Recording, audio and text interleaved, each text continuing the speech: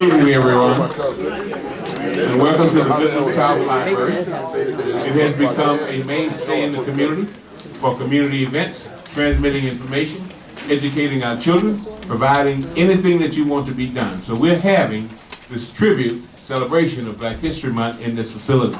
Let's give the staff of this facility a round of applause.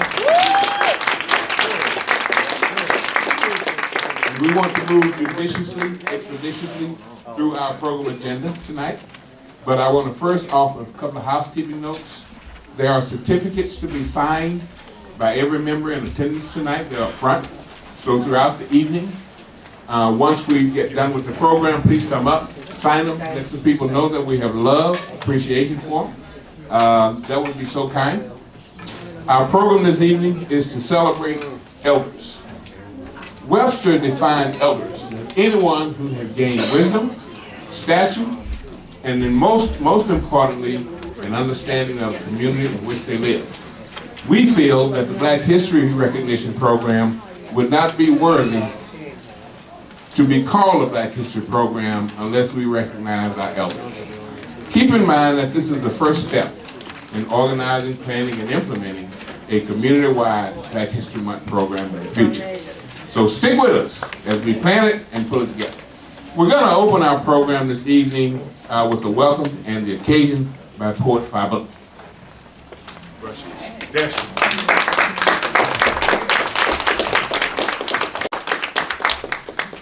We really do welcome you all here. We can say that in English or Swahili, karibuni sana. And we're just excited to have another Black History Month activity here and to be here at our beloved South Madison Library. So we're just going to go right into the program. We're going to introduce Mrs. Edith Lawrence Hilliard and the Precious Memories Choir. But again, thank you all for coming.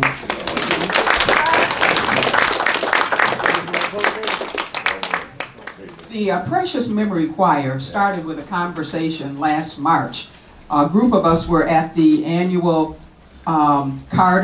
Solomon Carter Fuller Brain Health Brunch. I had to write that down, that's a mouthful. And anyway, we had this conversation at our table because they were having a choir come, and the choir was coming from Milwaukee. And as we were sitting there, we were talking and saying, why would they bring a choir all the way from Milwaukee with all of the choirs that they have here in Madison? So we were just kind of a little upset about that. You know? And so as we talked, the choir came up and they introduced themselves, and they are a very unique choir. The people in the choir had dementia and Alzheimer's, and there were caretakers. And there's no such choir like that in Madison until now. And so then we decided, several of us, myself and Karitha Cash, decided that we would start this choir. And so I will invite the choir members to come up now. Beautiful, beautiful. Also, and stuff, you know, this is a, you know, community, so all this community stuff, so let's all help us here and sing this song. Again, we sing first verse, lift every voice and sing. It's on your program. So everyone, if you please stand. Amen. All right, here we go. If you can, I'm sorry, if you can. Sing. All right, here we go. Lift every voice and sing till earth and heaven ring, ring with the harmonies of liberty.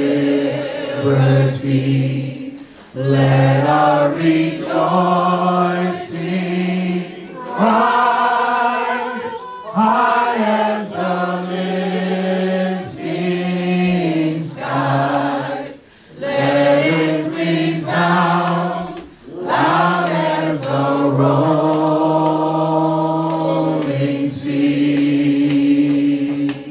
Sing a song full of the faith that the darkness has taught us. Sing a song full of the hope that the present has brought.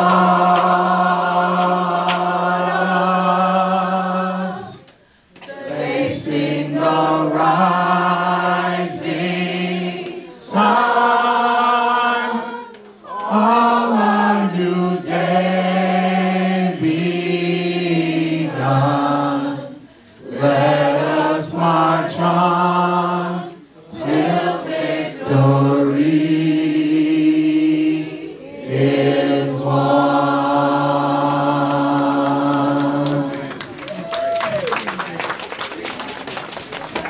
Again, we are the Precious Memories Choir. My name is Jeff Brunn. I'm the choral director of this.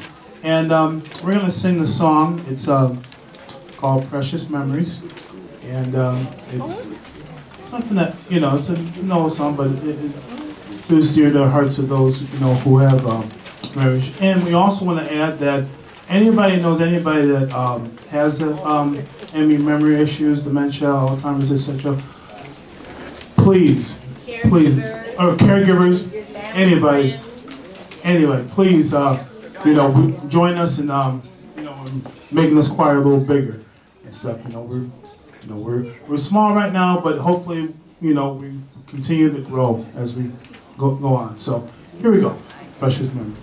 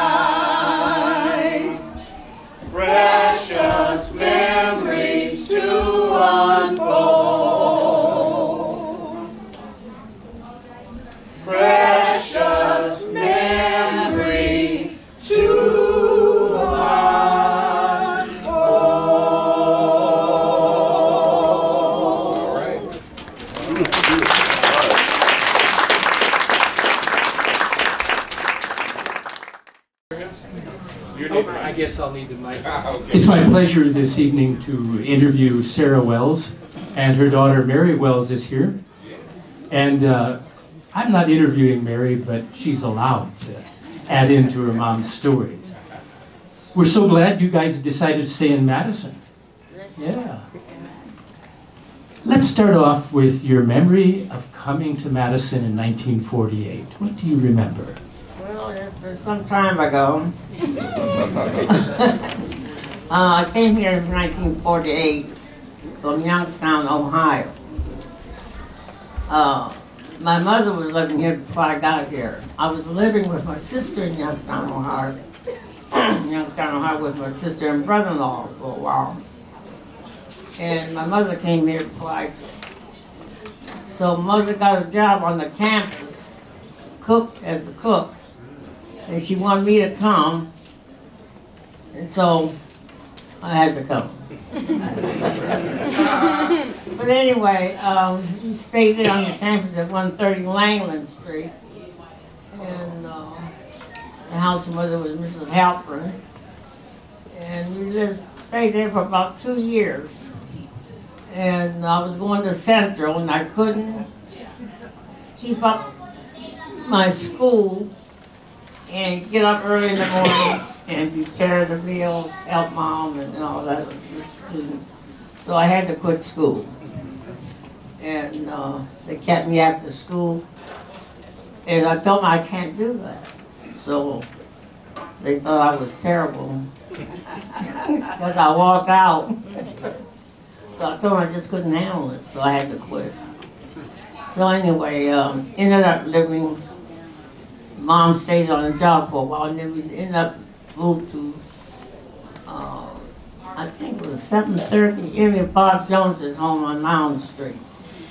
I think it was 713, I'm not quite sure. And we stayed there for a while. And I can remember the days how we go down on West Washington Avenue, they had the neighborhood center down there. And You walked all the way from Langdon Street down there. we did. Who was with you? My sister, Ruby.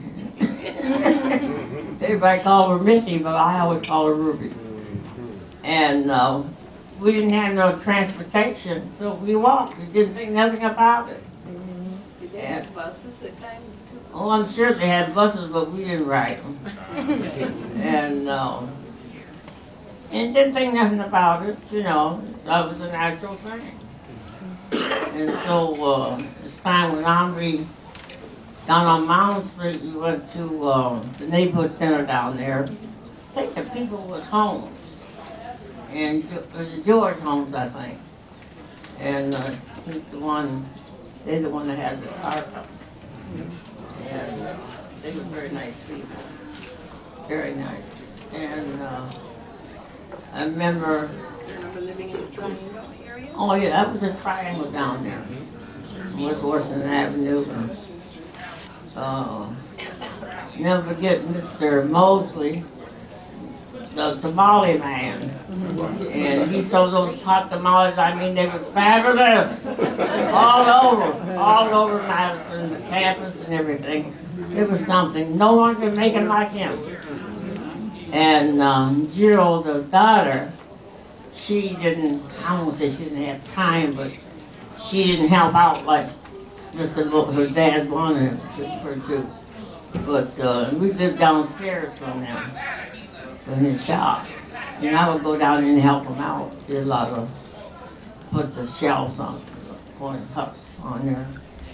And it was very interesting. So what was it like living in the Green Bush? You told me that. Everyone knew each other. Yeah. They knew each other. It was like a big, everyone knew each other. Yeah. And there was, your problem was our problem. And they got along good. Got along real beautiful. And anybody showed out, we wasn't sure that was taken care of, Yeah. But it was good. Remember the Trotters, they had their tavern down West Washington Avenue. Next door to it was a shack, and that was Italians. And Downford, I'm trying to think that restaurant was the, no. Yeah, I can't think of the name right now. No, what was his name? He'd come to me. Yeah. But it was a black restaurant. And they did real well. In fact, oh, let me tell you this one. Okay. My uncle, Carl L. Boyd, he started a restaurant here. He was really good, did real well. Now, I had a sister that lived in Cleveland, Ohio. Uncle Carl sent for her to help out in that restaurant. And it did very, very good. You know, as I was told, it was before my time. And there was Uncle Carl, and I don't know if you remember Mary Alice Smith, but anyway, Mary Alice, that's my cousin, first cousin, L. Boyd. And in the Trotters, they had their tavern down there by the shack too. And that was well known. And Black Tavern. So did black people and Jews and Oh, Sicilians, yes, they do was things together? They, like I say, it was all family. What's that name I mentioned to you? Oh, again, Mr. Senegal. Mr. Senegal. Now he was one of the old residents of the Jewish people there, and he owned a lot of property. And like I said, everyone got along well. The Italians made their homemade wine, which was very good. And but like I said, it was a neat family. The Italians, the Jews, the blacks, name it. They all stuck together. So how did it feel when Urban Renewal forced you to break up that? It was terrible. They didn't give them the money they should have gotten. There was a lot of scandal about that. So I heard now. And, but there wasn't much you could do about it. You know? You had to go along with the program, which they did. And it was a good thing and a bad thing, you know. But you're going to survive regardless of what circumstances it is. All right. You know. So there's a story or two, if we have time here, that you told me. One was about going to hear Stan Kenton. Oh, Downtown. gracious, That guy yes. you went I dancing love with, my huh? music. I love my music. Yeah. I never forget, I went there, it was downtown, I can't think of the name of that building. Because they always had live bands come to Madison. And Stan Kenton was there this one time. And the guy I was with, George, he didn't very well dance, but he was nice. So it was Joe Moses, an older group, and a whole bunch of us. And oh, the music was just fantastic. Nobody wasn't doing anything. They were just sitting down, just listening. You know, patting their foot. And so, Roy Shelf, bless his heart. He said, Sarah, let's dance. I said, let's go.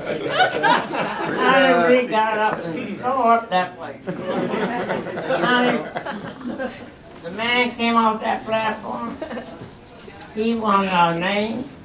He wanted to sign us up to travel with them. Oh, just we took that was so funny. I said, no, it's pushing you married, you know. So that's how I go. I'll never forget that. Thank you. They had the large live bands, and the Allisons, Mr. and Mrs. Allison, they had their home, and they rented their homes out to those entertainers. To the black musicians who couldn't stay in hotels. That's right, that's right. And Do you remember any of those musicians? well, Did you see them when you were Kevin there? Basie was here. I remember him. And I'm not sure of the others, but I do remember Count Basie. What group is stand here for tributes? Are you going to do that? We'll do that at the end of the next interview. In the next interview. So let's give a big hand to Sarah and thank you for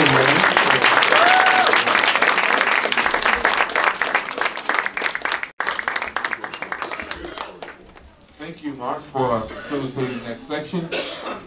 And let us end with love and appreciation. I call her Sister Sarah.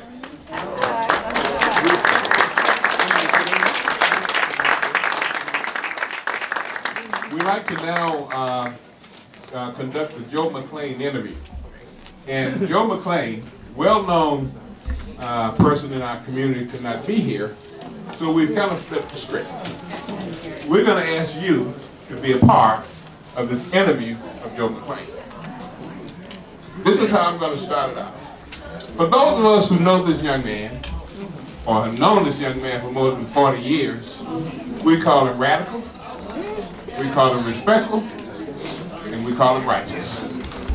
So what we want to do at this point is go back to James Brown, the song that he said.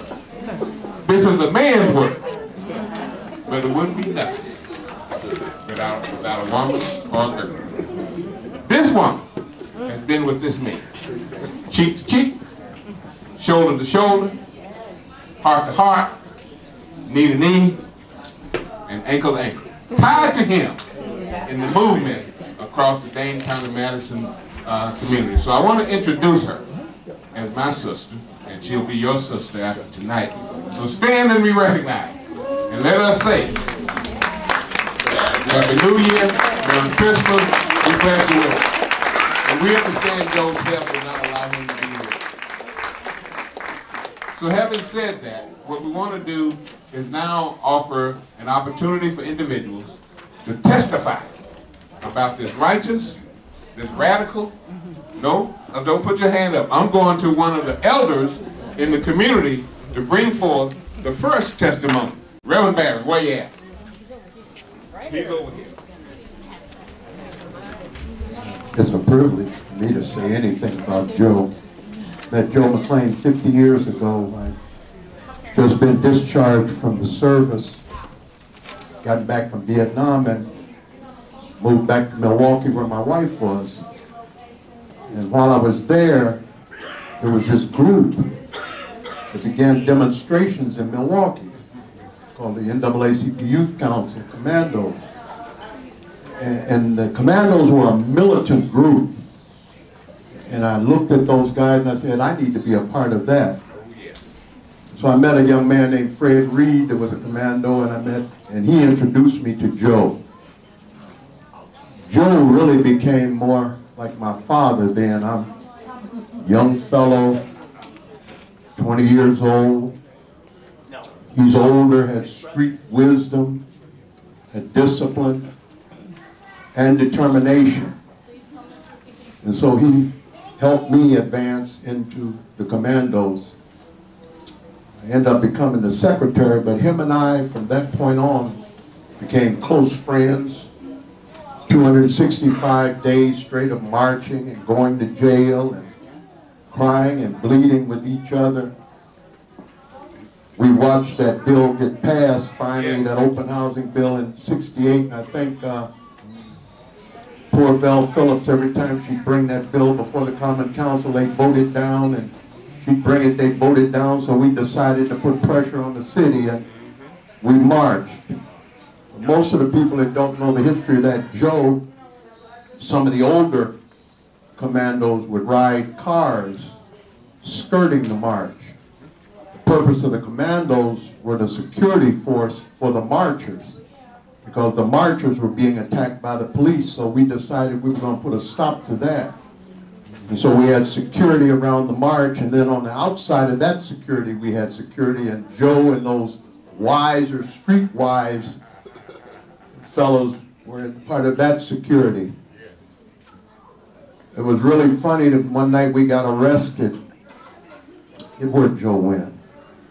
We got separated, and on North Avenue, there was an altercation with the police department, and a bunch of us got arrested, and one of the young men, police had split his head and put him in the jail cell, so we're all in a holding pen together, and the kids bleeding all over the place. The NAACP sent a lawyer down to bail us out.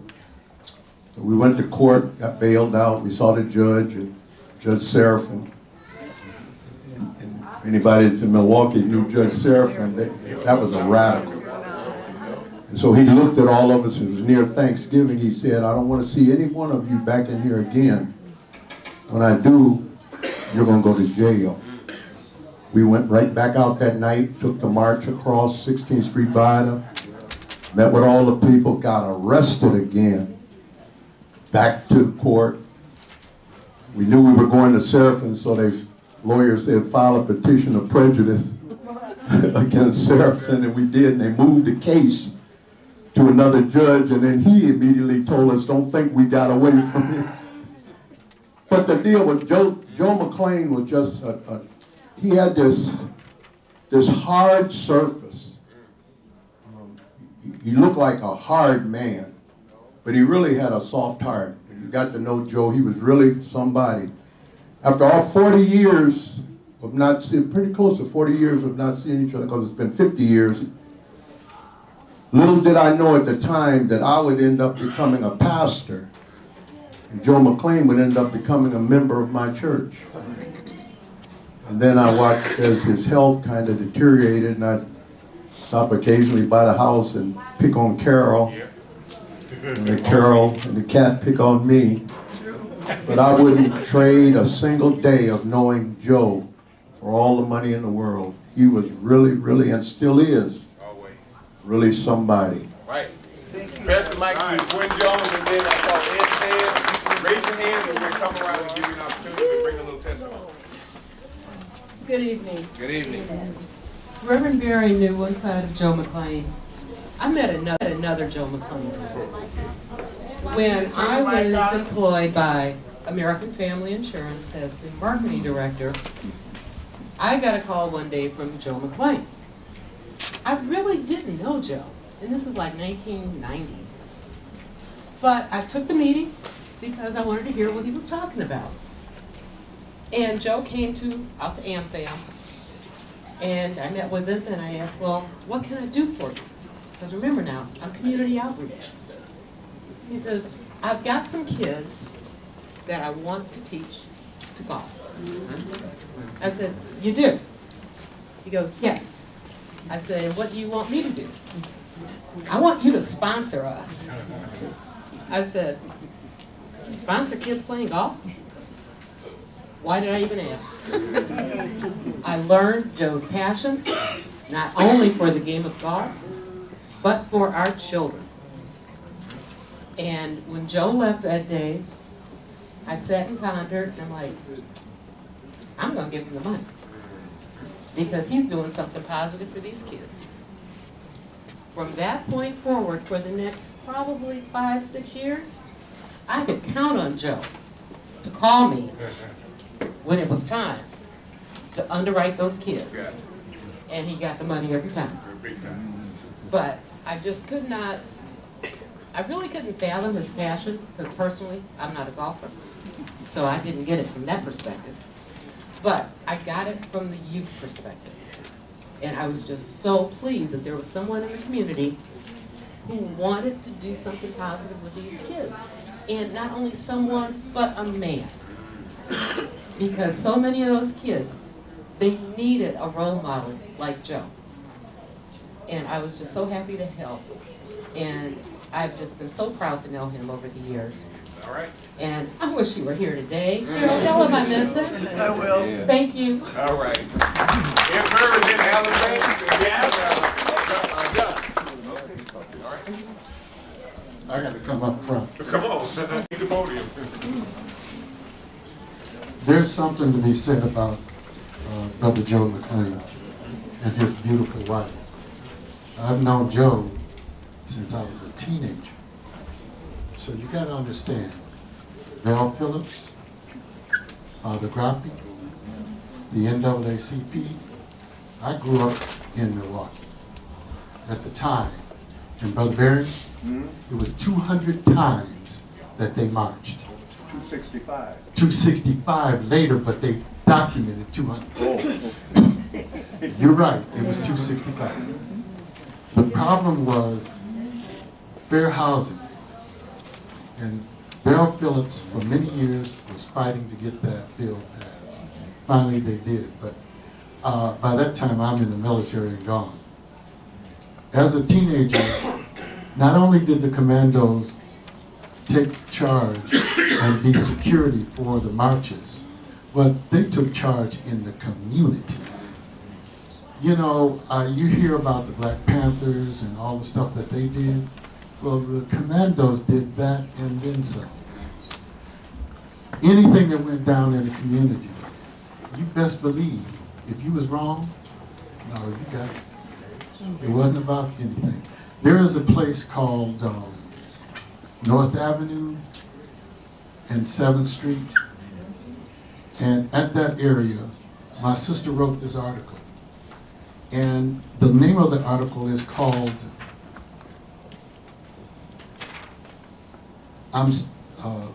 And My Steel Heart is Broken. How Milwaukee Civil Rights Bus Tour made Black history come alive for me. She actually, North Avenue, I think it's on 4th and North Avenue. This is the Black Museum. And she took a bus tour of white folk and started looking at what the neighborhood did, because remember when I was talking about housing? They took the Northwest Freeway and they tore up 8,000 homes right through the middle of the inner city. 1 block over, our house would have been involved in that. So I lived on 6th Street. So that Northwest Passway took a lot of brand new Black homes that were built. And businesses went, and of course, you know what gentrification is. However, I'm going to pass this article around and let you guys read it. Thank you for your time. All right. Alan Banks, I saw his hand. Who followed Al? We'll have time for a few more after Al. Yeah. Mr. Banks. All right. Mr. Banks. Was there another hand? Can we have copies? That's me. Yes, okay. Can they make copies? Oh, she called him Banks. That's it. That's it. Amen. Go ahead. What'd you say? I remember Joe. Last year, we went to the name dance. I set up chairs for Joe. I sat with him. So Joe was very nice to me for helping me set up tables for name dances. So I met his brother, Dennis. Cousin. So Joe was proud of me for setting up for the name dance. I sat with him and I had dinner with him. So too bad that Joe wasn't here, and I knew he's going to be very, very happy for me. So I'm going to miss you, Joey, because you should make it.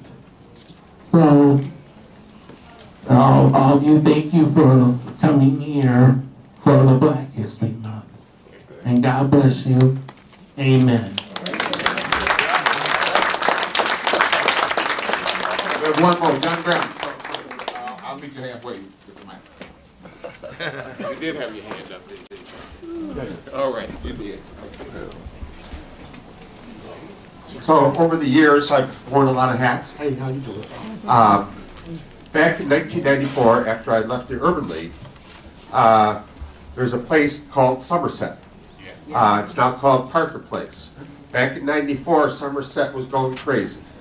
Kids would gather there, 100, 200 kids, and there'd be fights breaking out. A lot of intense poverty was going on.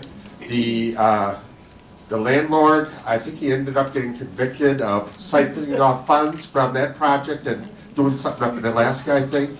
But anyhow, totally neglected the property, totally neglected the families who lived there. And so they got a HUD grant. The Acre Bank got a HUD grant, I don't know, of $100,000 or whatever. I was brought on as the project evaluator and jack of all trades, so I ended up doing a lot of. Lamont Jones was the person who headed up the project.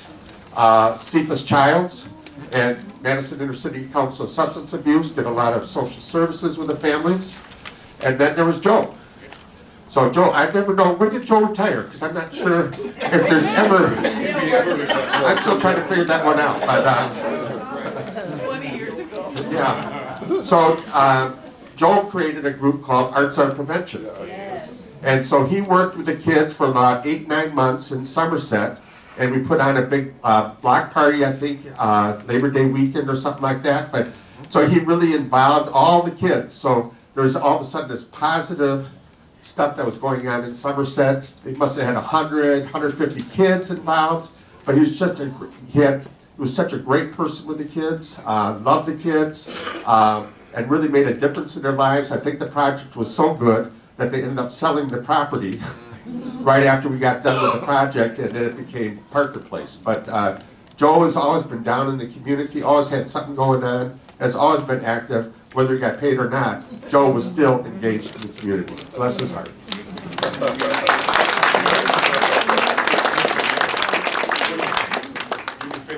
Finish it off. Thank you. Okay, go ahead. Thank you for the opportunity. I am so proud to know Joe McLean and Carol. They have been just treasures to my life personally. But in particular, I met Joe and Carol when my boys were involved with the Arts on Prevention program. I was going through some rough times in my personal life, and that program really helped me and helped them at the same time. And it really made a big impact on my boys' life today. They love Joe wherever they are in the world, country traveling or whatever. They always call and ask about Joe, call him from time to time or visit when they can. But Joe is a treasure to the Madison community, and so we're blessed to have him. Thank you, Carol. Thank Joe. When you give him a hug for us. We want to. Cousin, of course we gotta have a cousin. Well, you know. How everybody doing today? I've been doing. I'm 67 years old. So I've been doing Joe 67 years. I get the story. I was a kid, and Joe was one of those relatives. My sibling and I always loved to see. You know, he come around once in a while. What happened? Joe was the type of person who didn't come around a lot. He'd always see get himself in a little trouble back in the days when I was a kid. You know what I'm saying? But my mother and Joe was so tight because my father and Joe are first cousins. So my mother met Joe before she met my father, so she got a lot of stories than I do. But anyway, they grew up on Cherry Street, Walnut, the whole area in Milwaukee, where the first generation of black folks was living. And Joe was one of the type of person, he always took time out, even when we were kids, to talk to us. You know, he's that type of, like I said, one relative you love to see. So he always funny, he always had stories, he always had a story of encouragement, stuff like that. So me and Joe had been, as a relative, being living in Madison here, we just learned how to be so close, and we talked so many things, topics together, and he's been just joy my life to this day. Matter of fact, I just left him. I brought Carol here, just left him. So me and Joe got a special relationship, and one relationship we do, I will say we love to play Texas Hold'em poker.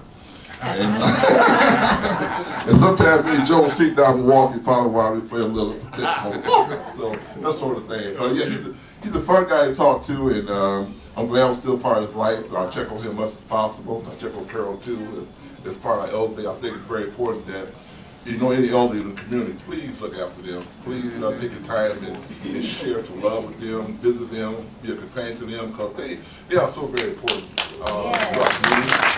And so I just want to check that out. They are the people that we stand on their shoulders.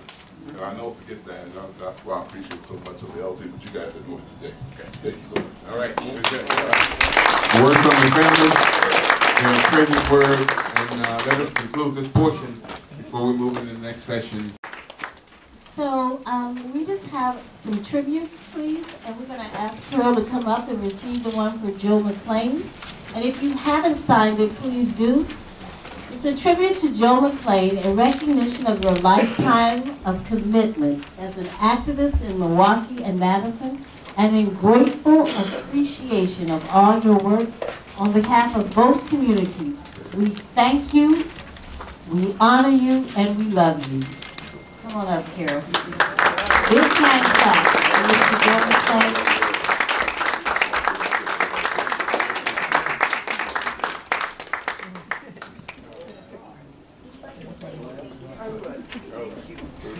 Joe is really, really sorry he can't be here. He wants to thank 100 Black men for showing up like they did, for his cousin Joe, Dennis McClain, for Joe Bering, and for Mark Wagler. Thank you.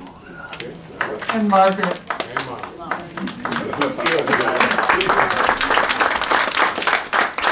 We do want to acknowledge that Margaret Nellis helped put this program together, and she is ill tonight. So even when people are ill, we still thank them in their absence and appreciate them. And now we're going to ask the Wells to come up, Mrs. Sarah Wells and Mrs. Mary Wells. And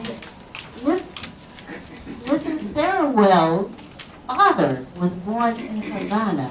You know, when you look at people, you don't know all the interesting things that they've done, the places they've been, but she has a very beautiful history. And in honoring Mrs. Sarah Wells, we honor all of our elders, and I thank you, Mr. McClain, for those beautiful words, because being here is to say that we do see our elders. We do thank them, we do know them, we don't overlook them, we appreciate them, and in honoring these two, we ask you to honor all the beautiful elders in your life. This is a tribute to Mrs. Sarah Wells. We honor you as an African American elder for your wisdom, your power, and your contributions to your family and to our Madison community. Love you, Mom. That's right. Have our family stand up, please.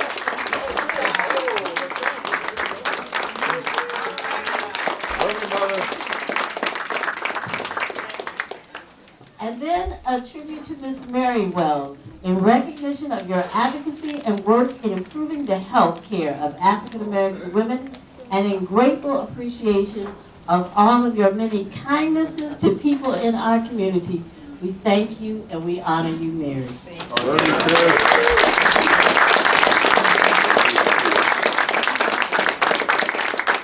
also the fact that Mary used to work at the Black Women's Wellness House. So we're so thankful that we were able to, at this point in our own journey, recognize the contributions of our elders, part of this 2020 Black History Month program. So before we put you in the hands of the servers for light refreshments, we want to bring forth some announcements. So for those of you who have upcoming announcements in the community, you have the opportunity to now let it be known to the community what's coming up. Now, I'm aware of a few of them. So I'm going to take this microphone, starting back here with the Housing Committee of the NAACP, and then I'm going to ask the 100 Black men to close us with a summary from the forum, and then we'll go to, someone else had an announcement. Who was it? There. Yes. Good evening again. On behalf of the NAACP of Dane County, I would like to invite all of you to our housing forum that will be held on Saturday, February 29th, starting at noon. This forum is on fair housing as well as tenant rights. If you visit the NAACP website at www.naacpofdaneco.com, there is a flyer out there, and you click through and register. It is a free event. And the reason that we're doing this is because housing is a huge problem right now, especially for low-income families in Dane County. And there are a lot of things that people don't understand, especially with landlord-tenant issues. We want to help bring that to light, let people get good answers from reputable people. Our speakers are going to include the Director of Fair Lending or Fair Housing with the Wisconsin Fair Housing Council. They'll be coming into Madison. They're out of Milwaukee. The Tenant Resource Center here in Dane County, as well as attorney David Spear, and he is an attorney locally that specializes in landlord tenant law. We want people to have an opportunity to ask questions and get good answers. Okay. All right. Where at? It will be held at Madison College Goodman South Campus, second floor, in the community room. Starts at noon. Lunch will be served. Yeah. Behind me. There you go. Hi. Yeah, I didn't expect an answer. This is family. Okay, hey family. So good to see you all. My name is J.R. Sims. I'm Vice President of 100 Black Men of Madison. As President Jones alluded to earlier, day before yesterday is the 100 Black Men of Madison. In addition to its partners, or in conjunction with its partners, put on a candidate forum for the school board. Now, if you remember what it was like on Monday, first of all, Monday was the day before the election. And so we put this thing together very hastily, simply because there had only been one forum. And all elections are important. Oftentimes, folk who live in the community don't actually have access to questions and answers that these candidates can provide. So it's been our experience that if we were to provide candidate forums in a location that other folk can easily get to, it's just going to be very, very helpful. Because we believe, as we all believe, that voting is important. Democracy is important, but democracy only works when everybody participates. So we put on this forum Monday. We've got all 3 school board candidates participating. On my way to the forum, of course, there was a snowstorm. And it was really, really awful. Very, very bitterly cold. On my way to the forum, I was thinking, we may be lucky to get 5 people. Short notice, extremely bad weather. Well, we'll do what we can do. To my surprise, and a bit to my chagrin, we had a full house. Front to back, wall to wall, top to bottom. Our panelists, President Jones was on our panelists asking questions. Some of the questions were really poignant and really challenging, and the entire experience was actually uplifting. The way everybody took part in being, of course, civil and respectful, but also asking hard questions and getting some very, very thoughtful answers from our candidates. We, the 100, we are nonpartisan. Everybody is treated fairly. That's the way we like to do it, but we just like to make certain that we have an opportunity to provide the best foot forward for the candidates who are going to be representing us. You need all of the information that you can get. We finally cut the thing short. It started at 6 o'clock, I believe. We finally pulled the plug at around 8. People still stuck around until like 9:40, 8:45 or so. So everybody was engaged. A good time was had by all. And the results of the election are the results of the election. And we're not done. We've got more elections coming up. We will be certainly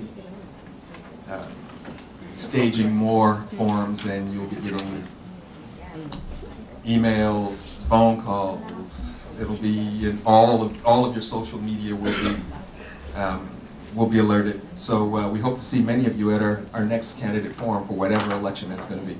Thank you so much. All right, brother. To tell him when there's an election coming up. So there are 70 people here.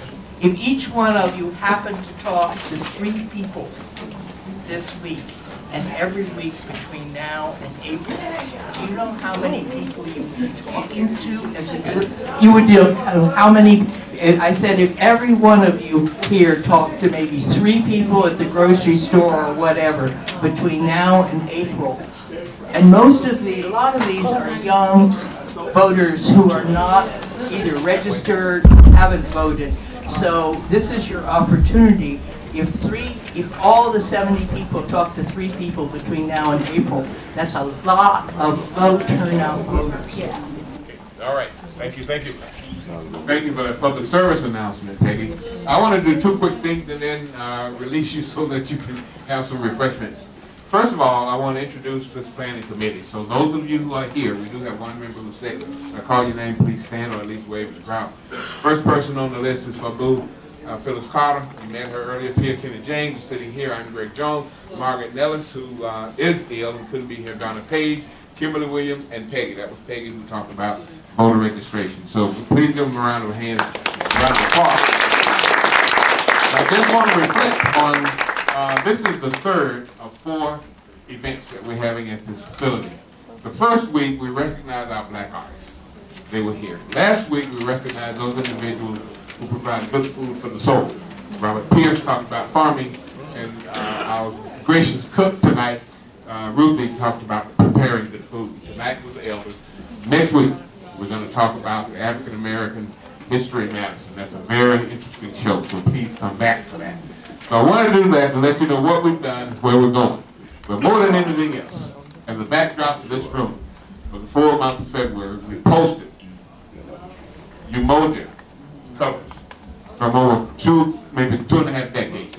So when you get a chance, please walk around, remind yourselves about these covers to Umoja magazine that have been published and are out there. So we're so gracious to Malele for allowing us to use them, as well as the Urban League. What did I forget? Donna Page. Did I call her Donna's name? Yeah. Okay, Donna. And she's there waving at the crowd. So having said that, we need for you to fill out your evaluations. And I'm going to tell you this now, you can't eat till you fill them out and turn them in. Remember when you was in 3rd grade? Jesus. So please fill out those evals. The library needs them to know about utilization, this room, and it also can help have funding requests. So please fill them out. Good to see you. When did you come in? Okay. Yes. The event title is the Black History Month Tribute to Elders. Okay, so now you're now in the hands of the service. As I understand, they want you to exit this side to the food table and back around into this room. Yes, and they will collect those evals at the table. All right. Like this. Everybody talks about Joe from their own perspective. So I just want to end this by saying Joe McClain was a Wisconsin state employee. That means he was a bureaucrat. Bureaucrats think differently than other people. We have to think logically. I say we because I'm one too. We have to think logically and we ask a whole lot of questions. But this is what he transformed the Wisconsin state government to do. We developed an organization called the Wisconsin Association of Black State Employees. That organization was designed because of our elders like Joe understanding the need to mentor, train, and include young blacks as they came into state service. That in itself had a lot to do with retaining folk like myself for 35 years in state government. So let us end this by saying, while Joe, you're not here, know that we love you. Everybody who can stand, stand. Give them a round of applause.